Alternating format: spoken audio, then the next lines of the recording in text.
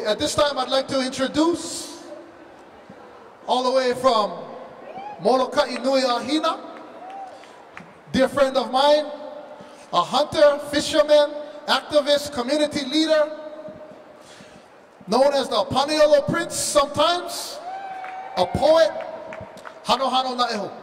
Mahalo.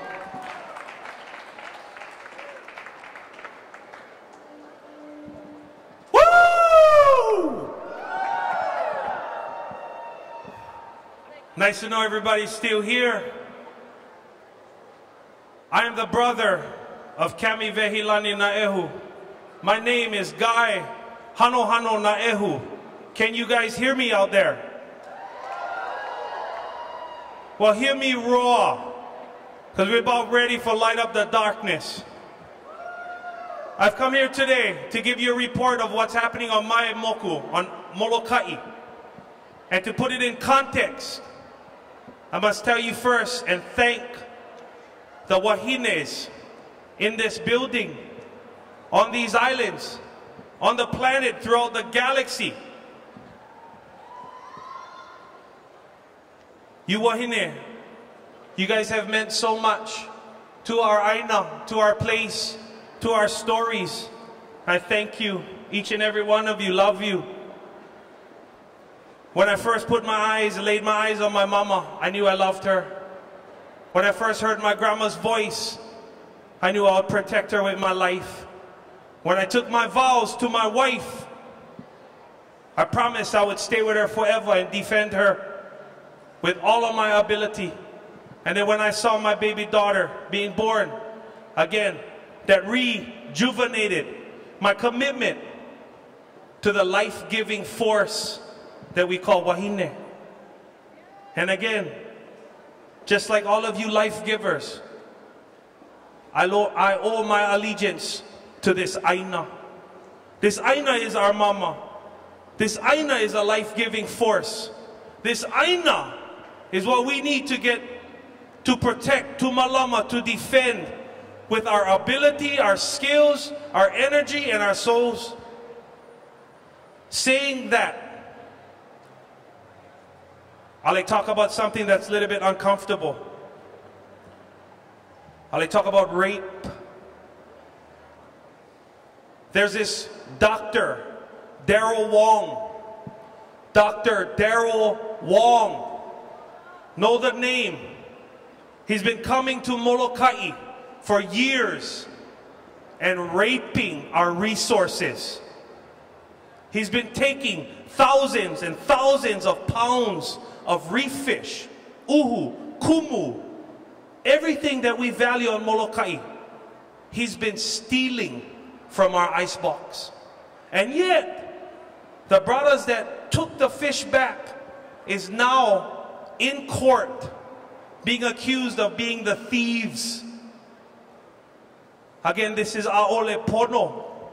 I needed to share that with you guys because these brothers are heroes in our eyes. They're defending the icebox. They're defending their natural resources. So I'll say his name again. Dr. Daryl Wong, a resource rapist. I'd like to bring another issue that is affecting our island. Monsanto and Mycogen. They too are resource rapists. Okay?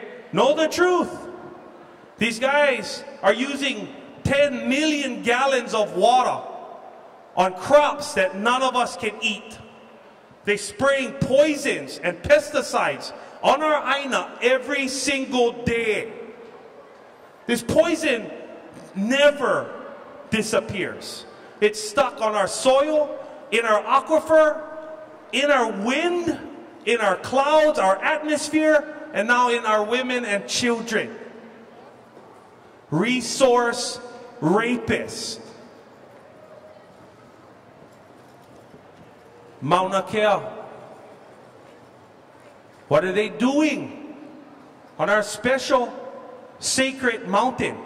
This is a Molokai issue, because if they can do this to that mountain, they can do them to any mountain. Again, what are they? Resource rapists. Why I'm bringing this up and saying it over and over is because in this building, they say, if you watch the rape happen, you are also guilty of the crime.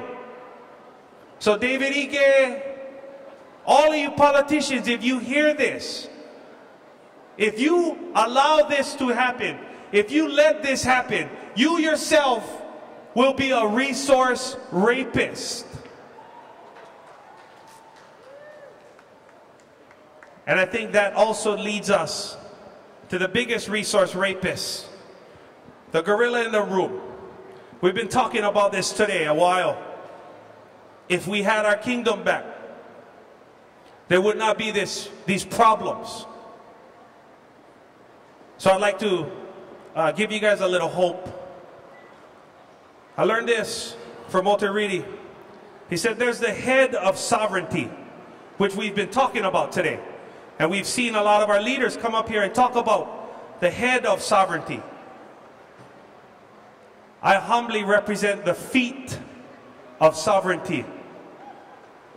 On Molokai, we have the Ahakiole, where every Ahupua'a has a representative and are responsible for the health and welfare of their peace, their Ahupua'a.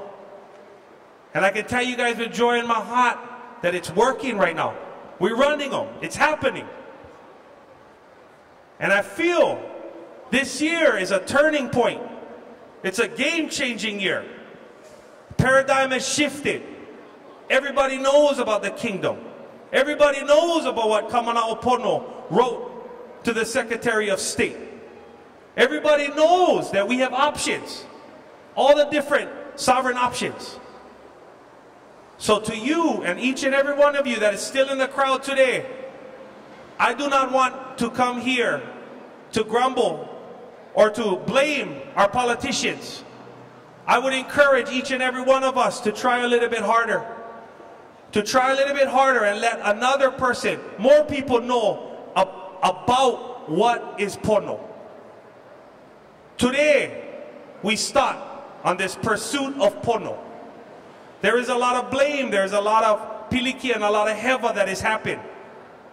But today, if you look around, you look at the kids, you look at the timing, you look at the landscape.